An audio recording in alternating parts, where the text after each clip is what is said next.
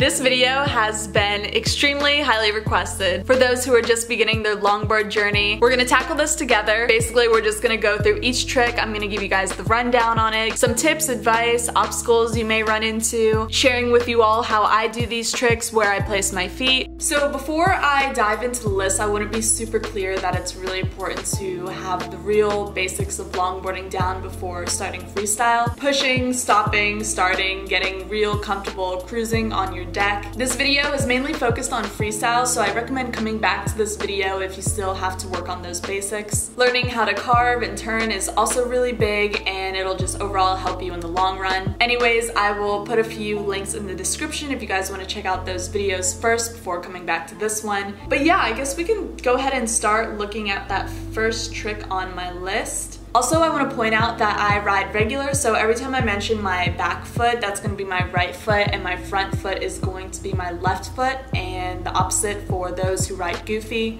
Let's go ahead and start. We're going to talk about the first trick on my list, which are pivots.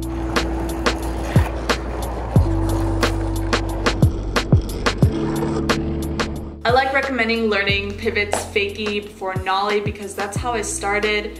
Riding fakie is riding backwards in your original stance using your back foot to control and move the kicktail. And in that case, your back foot will most likely be your pushing foot unless you ride Mongo. I don't have anything against Mongo pushers, but I don't recommend pushing Mongo. I think those who did ride Mongo before and are slowly switching to riding normally, they actually have an advantage because then it's easier for them to already push in their switch position. Pushing that aside, as you can see, I like to have my back foot balanced right over the kicktail, having a little bit of both my heel and toes hanging off the deck. For my front foot, I'll have it planted in the middle of my board, angled slightly towards the nose. For the most part, my feet are pretty parallel with each other. Riding at a decent speed, you're gonna want to throw your shoulders and your body to turn 180 degrees. About 90 degrees into turning your shoulders, you're going to apply just a little bit of pressure to the kicktail, and you're going to use your feet to rotate the deck,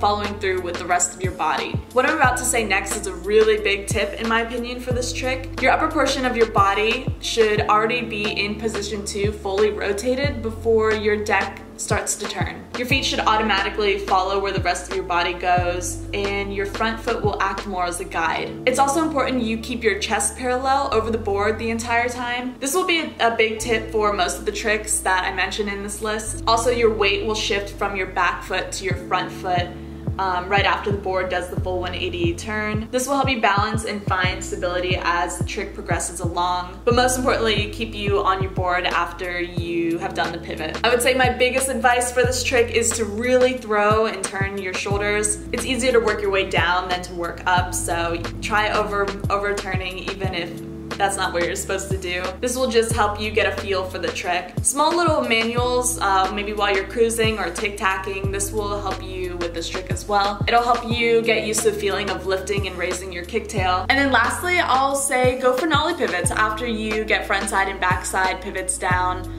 Fakie. I would totally recommend getting all 4 of your pivots down, just again to get those basics on lock. Moving on to the cross step. This is the first longboard dance step in my list.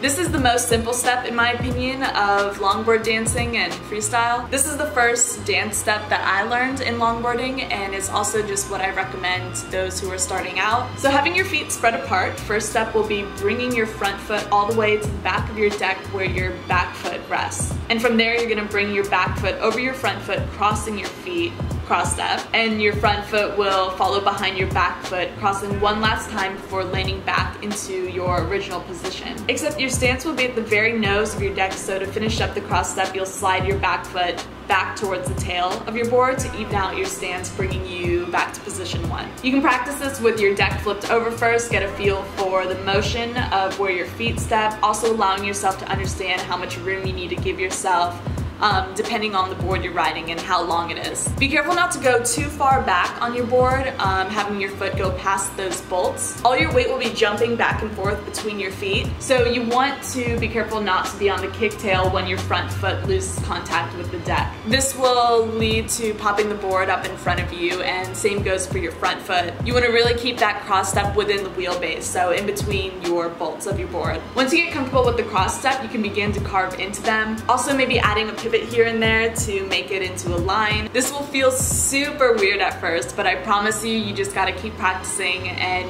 try and land one at least every session. Soon you'll begin to feel that cross step become super flowy, and you will just get more comfortable over time. Next on my list is what's called a ghost ride.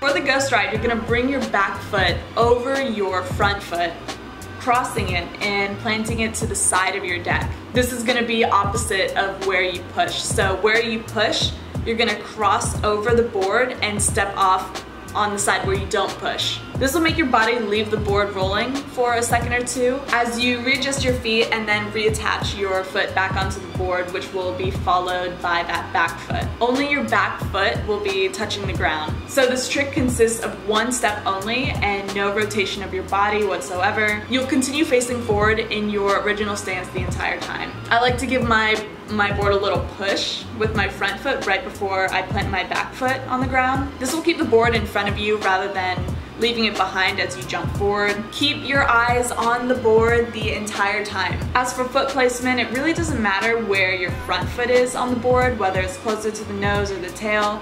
Maybe depending where your feet are in the middle of the line, but you want to keep your front foot balanced somewhere, I'd say, in the middle of the deck, facing forward so you're not carving or turning while doing the trick. A good way to practice the ghost ride is again to just maybe flip the board over and get a feel for how the trick processes. And then of course right after the ghost ride, we have the ghost ride kickflip, which is trick number 4 on my list.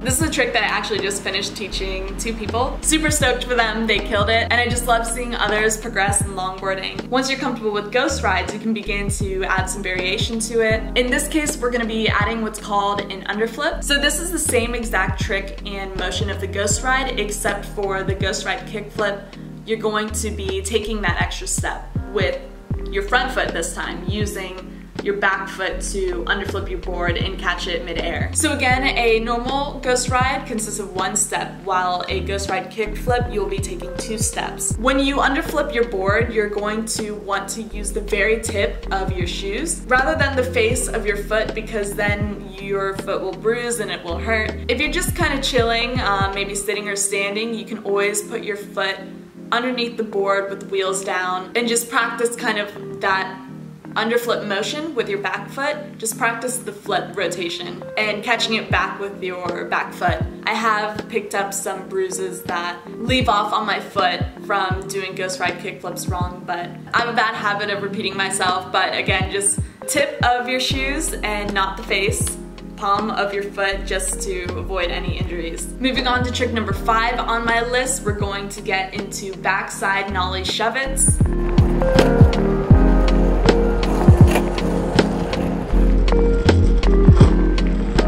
Personally, I love nollie shove-its the best. I'd also recommend them fakie, but it's up to you and what is more comfortable for you. It's the same exact motion. Eventually you want to get all the basics and learn them front side as well. But for now with this video, I like to recommend backside because you can see the board shoving in front of you rather than having it go behind you. This trick is super similar to the pivot. You're gonna want to start by winding up those shoulders and throwing them, but stopping yourself right before the board actually begins to move. Riding at a decent amount of speed, you're going to apply a little bit of pressure to the nose, pivoting about 40 degrees before both of your feet lose contact with the board. Then your back foot should catch the deck after it finishes that 180-degree rotation. Your body will land back in its original stance. For foot placement, I like to have more of my front foot heel hanging off the kicktail with both of my toes facing slightly away from each other. With my back foot at a slight angle, it just helps me guide the board a little bit better. You can practice this trick by pivoting and then